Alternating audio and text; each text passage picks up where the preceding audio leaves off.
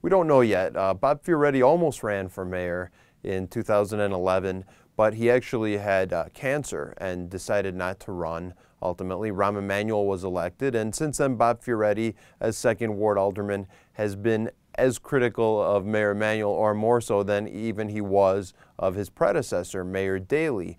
It's very easy to get Bob Fioretti on the phone, and almost as easy to get him to criticize Mayor Emanuel. So now he's talking about possibly running, and in fact he's advertised to recruit staff for a Fioretti 2015 campaign for mayor.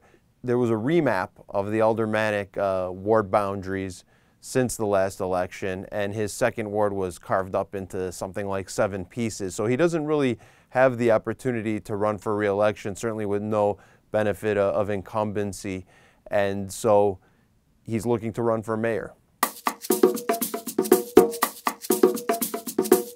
Anybody who might respond to the want ads that Fioretti's exploratory committee has put out there might want to know that in the past, people who worked for his campaign have not been paid.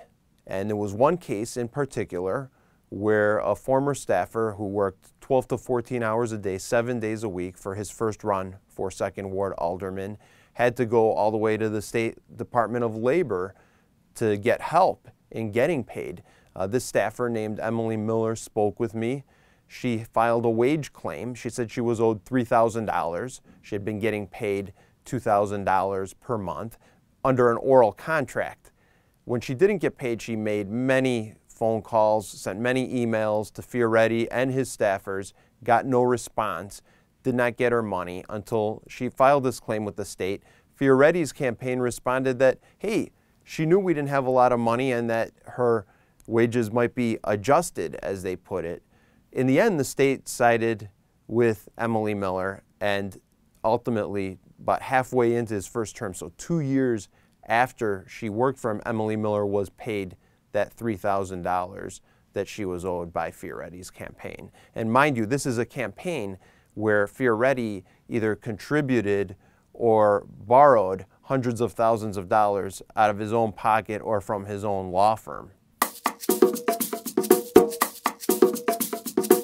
Fioretti did take my call, as he is often wont to do when reporters called, and this time, though, he didn't have that much to say, not nearly as much as he usually has to say about Mayor Emanuel. So when I asked him about this, Fioretti said, yeah, I do remember this, but my staffers are the ones that made the arrangements with Emily Miller. My staffers are the ones that decided, for whatever reason, not to pay her immediately. And didn't she get paid eventually?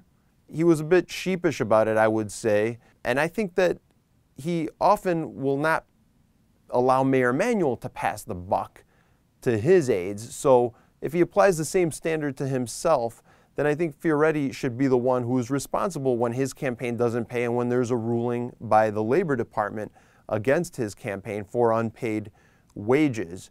So anyone who is applying to work for him this time, looking at this history, they might want any promises, such as how much they'll be paid, to be made in writing.